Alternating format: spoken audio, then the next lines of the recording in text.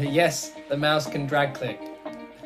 We don't like to commit to a number when it comes to drag clicking because it's very dependent on your technique and ability, but I've seen some videos actually get up to 90 CPS if that helps answer your question. Yes, the Kone XP will be supported by software. It works in Swarm just as all of our mice do. Yep, there is a customizable debounce setting with the Kone XP.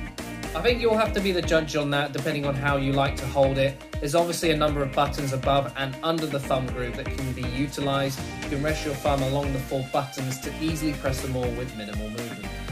Again, I think you'll have to be the judge on that, but I would say they're very bouncy. Look, we're always open to feedback and criticism to help improve our products. The transparent cover is to allow for the full view of RGB lights, and quality hasn't been compromised as a result.